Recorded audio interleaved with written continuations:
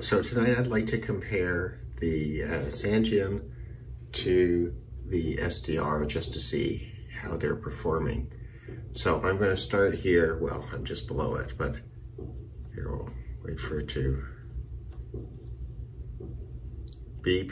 But we'll start on the 49 meter band, and I'll probably go up to 49 through the 25 maybe. We'll see, maybe I'll do the 21. We'll see what's coming in tonight and see what I find. I probably won't stop unless there's something interesting to share with you, and then see what I get in, and then I'll flip over to the SDR on the Mac and see if we can pull in the same signals there.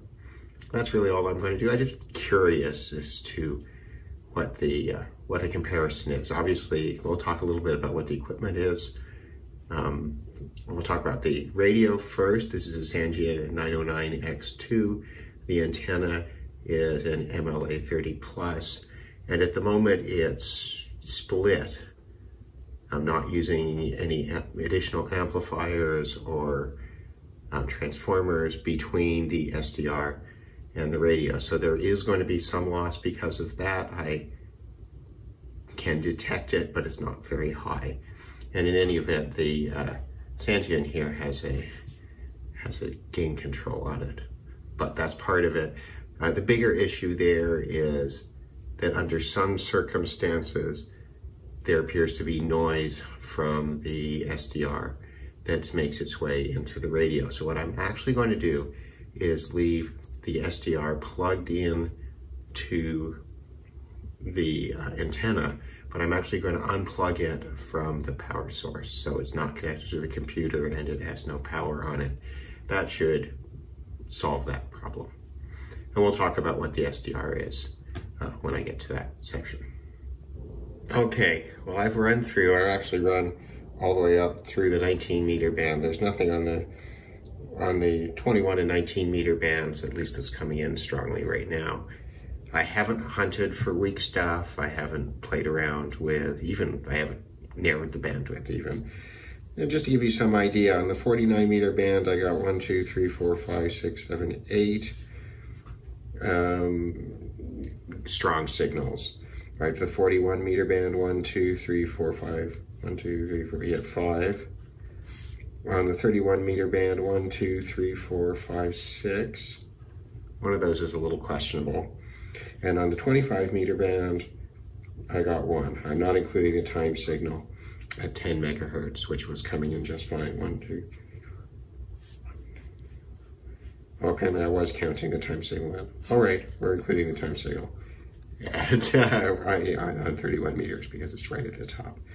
Okay, so what I'm going to do is get set up. There's nothing surprising, right? I mean, if you go down, you know, what's really strong here in Toronto tonight is the usual stuff. Right now, we've got the gain up too high, but there we go. Right, you know, you've got Japan coming in from France is just blasting in here, right? And the usual stuff. I didn't see anything very surprising, but I will say that the signal quality tonight is excellent. It's the 27th of May, and we're just after 10 o'clock here in Toronto, so just after 2 UTC. All right, so let me get the computer set up. We'll plug the SDR in, and we'll talk a little bit about that. Excuse me. We're gonna call that okay. So what you can see is that my SDR, we're running cubic SDR, obviously, which is the normal choice I gather on the Mac. Again, I don't have a whole lot of experience with the SDR, of course, and that's what this is about. It's about me getting more experience using this device. I have an RTL SDR, the real deal, ordered from SDR blog, and all of that. I don't have any fancy hardware, so we're going to go with direct sampling, which is Q branch on this. We'll leave all these other elements in the default setting. We'll keep the sampling rate at 2.56. I don't seem to do very well making it go faster. We want to start down at about 5.8, which is where we started before. We want to put this on AM. I'm going to turn automatic gain off. You don't get, changing the gain here doesn't do anything in direct sampling mode, but this still gives you better control, and this is a more meaningful display. Sometimes with weak signals, automatic gain does seem to help a bit. Okay, so let's see if we can find what we were listening to with the radio. We're still in the same hour, so it's 10:26, so just a few minutes after. God is never, ever going to put this world to the devil. Never. He said the earth is the Lord and the fullness thereof. So there's 5890, right, on the 49 meter band. Right, and you know, then the next one. And the souls of men, and the pastor is a taste of me preacher.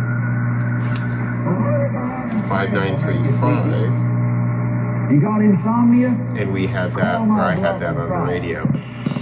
Oops. This is very easy to do, to change the bandwidth by accident when you're sliding around. Make that a bit bigger. Born in 1920. However, 5950. In 1930 We had that.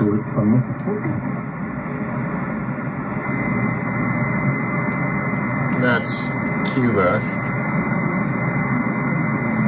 We have a carrier, but not much on it. That's not terribly unusual. We can use our fine tuning here. But I will say that's coming in. And that's Radio Maritime.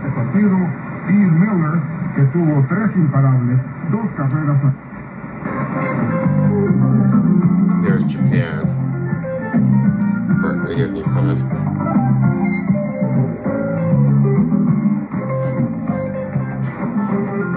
Anyway, I won't subject you to me going through all of this. What I'm going to do is continue going through, compare what I'm getting. So far, so good. Anything that came in when the Sangean is coming through here. And we'll see how it goes. Okay, so here we are at the top of the dial, and the numbers are interesting. So in general, the SDR, and keeping in mind that this is a low-end SDR in direct sampling mode. Now, it's a good night, signals are strong. Managed to pick up at the 49 meter band. Sorry, I just dropped that. It managed to pick up 7 stations compared to 8 for this Sangean. On the 41 meter band, it picked 1, 2, 3, 4, 5, compared to 6 for the Sangean. Now, I should say there's some complexity here because there are images. Is this a good spot to find one?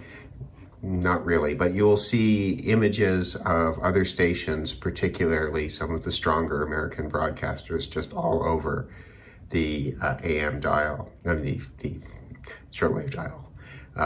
You used to see local AM radio all over here, but I've had to put an AM filter in, and that solved that problem. If you get into the FM range, you start to see local FM all over the place, but that's, again, not surprising in this location. So in 41 meter band, it's 6 to 5. In the 31 meter band, it's 6 again for the SDR, and 6 for the Sangean as well. I will say one of the signals I think I picked up with the SDR was different, and I'm actually fairly sure that's an image, although I didn't go and find out what it is. So I think that that's probably 5 for the SDR there. And they both picked up this, as one would expect. So I think it does better than I was expecting. It keeps up reasonably well. There's not too much question that a relatively expensive portable radio is definitely more sensitive. Many of these signals were better on the Sangean than they were coming out of my speakers from the computer here. And again, that's not very surprising. But it does definitely suggest that you don't have to get much more performance before, this setup is going to be on par or outperforming it's a $300 radio, right? The Sangean, in Canadian dollars anyway. That's a good price. So I'm impressed so far because the SDR is 30 bucks, right? Yeah, so, so I'm pretty impressed so far. I do think it's probably quite sensitive to the antenna setup, and this antenna setup is, it's okay. It's as well as you're gonna get, I think. It's as good as it's gonna get, I think, in this noisy environment.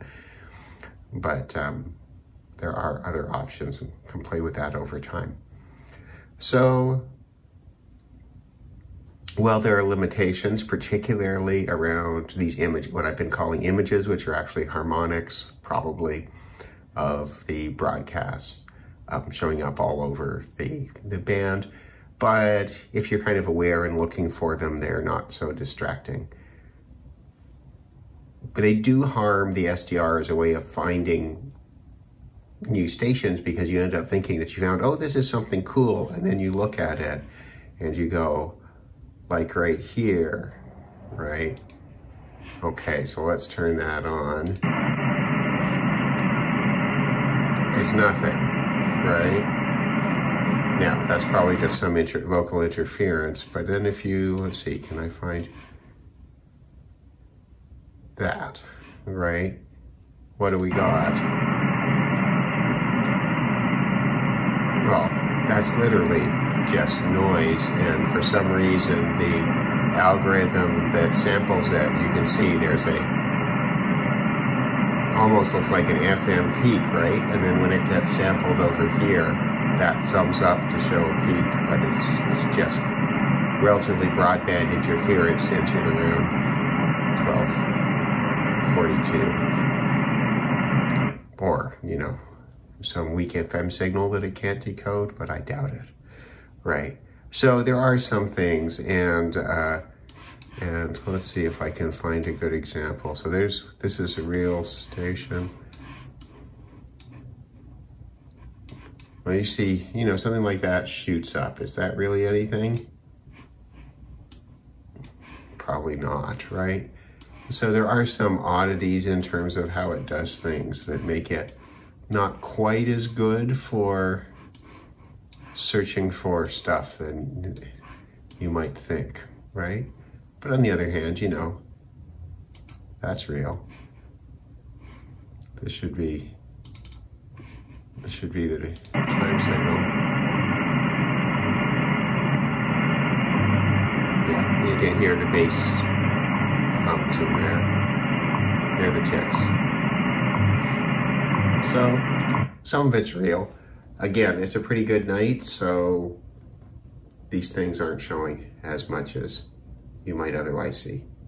Anyway, I'm still learning my way around using it, but I think since my purpose in buying this particular SDR was proof of concept, I think we've proven the concept that it can come, just for high frequency listening. This is pretty interesting, right? This is definitely worth playing with, even if you're not interested in, any of the VHF and stuff, which of course is what most people play around with SDRs.